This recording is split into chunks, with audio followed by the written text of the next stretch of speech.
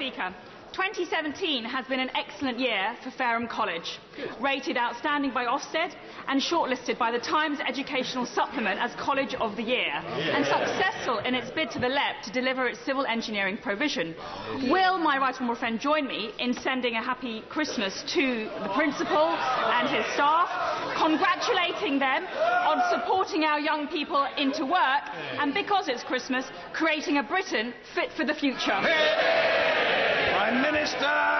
Can I say to my honourable friend that I am very happy not only to send Christmas wishes to the principal, but also all the staff and all the students at Fareham College, but also to congratulate them that because of their hard work they have achieved such excellent results. And she's absolutely right. This is about ensuring that young people have the skills, have the training, have the education they need for the jobs of the future, building a Britain fit for the future.